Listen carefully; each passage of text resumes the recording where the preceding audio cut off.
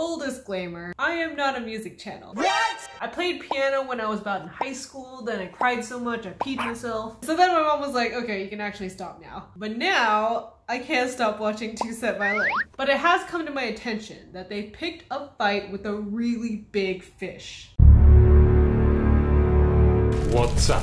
Like guys, this is Davie504. Davie504! Guys, it always ends in a checkmate. But here, let me give you a fighting chance. Here we have Sun Tzu's The Art of War. Our ancestors did not die for us to ignore their sage advice. But we need to play to our strengths. You practice 40 hours a day, I read 40 pages a second. Now I know we're pretty much in the midst of, or even maybe towards the end of the great music wars, but let me give you a brief overview so you at least have a good foundation. Veterans of the PewDiePie versus T-Series war will know.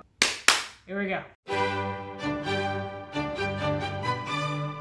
Chapter 1 is all about laying plans. So there are 5 things for you to keep in mind. 1, moral law. So this is basically your higher power. No matter what, you have to understand you're fighting not just for yourself, but for linglings everywhere. Number 2, heaven. So this is kind of like your understanding of time, day and night, seasons. So you'd understand this as 40 hours of practice.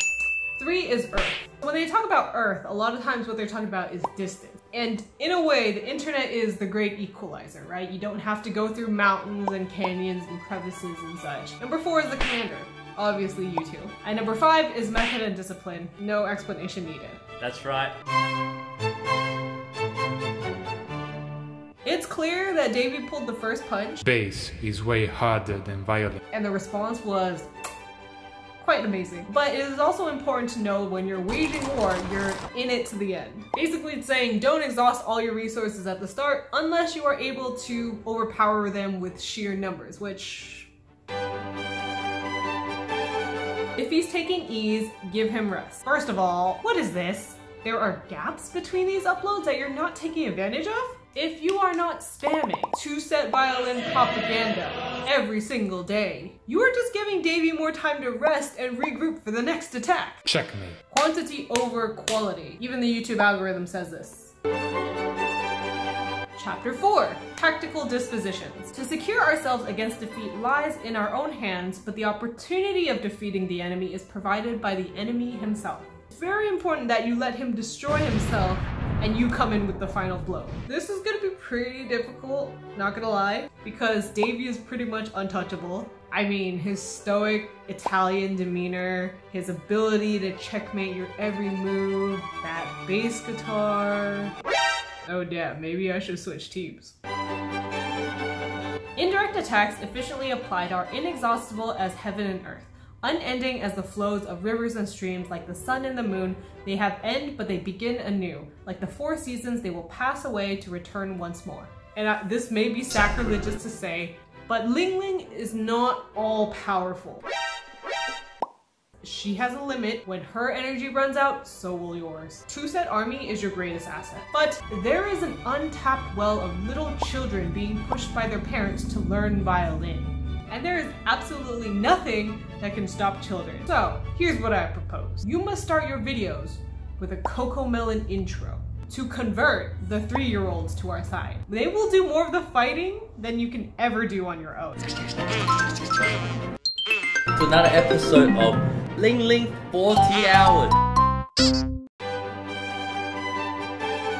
Water shapes its course according to the nature of the ground over which it flows. The soldier works out his victory in relation to the foe whom he is facing. As Bruce Lee once said, be water. Damn, this video is hella Asian and I love it. You cannot win against Davie504 by attacking him head on. You must attack his weak points, like his romance with roomieofficial. He invited his girlfriend onto his channel, so you may think there's nothing there, but I think we know that there is a secret forbidden romance happening behind the scenes. And if he's trying to hide it, that's a weak point if I ever heard one. We are not fit to lead an army on the march unless we are familiar with the face of the country.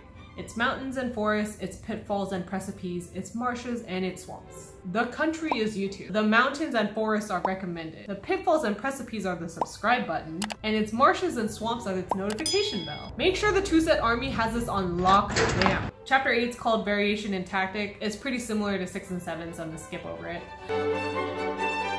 The rising of birds in flight is a sign of an ambascuate.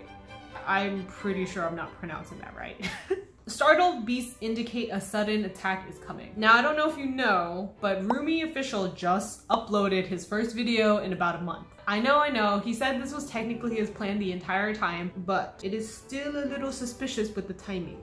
He might combine his army with Davie504's. Secure your allies. Sound the alarm! Chapter 10 is about terrain, which is pretty similar to 7 about maneuvering, so I'm gonna skip over that one. Basically, get your army into the best position possible. Liking, commenting, subscribing, bell notification, the 5-point pentagram. Everyone needs to do all 5.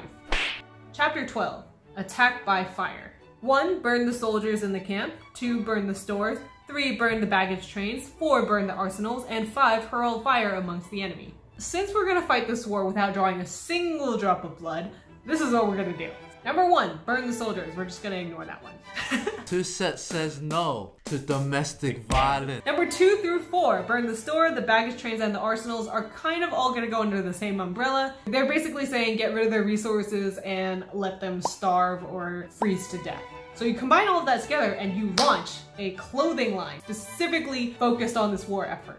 And number 5, hurl fire at your enemies. Will be changed to the ultimate power move.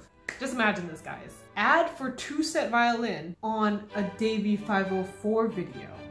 Interesting. Last and final chapter, not the most climactic one, but number 13, use of spies. What enables the wise sovereign and the good general to strike and conquer and achieve things beyond the reach of ordinary men is foreknowledge. Unfortunately, with this video, I will have been forever blacklisted by the 504 side, but I'm still subscribed to him.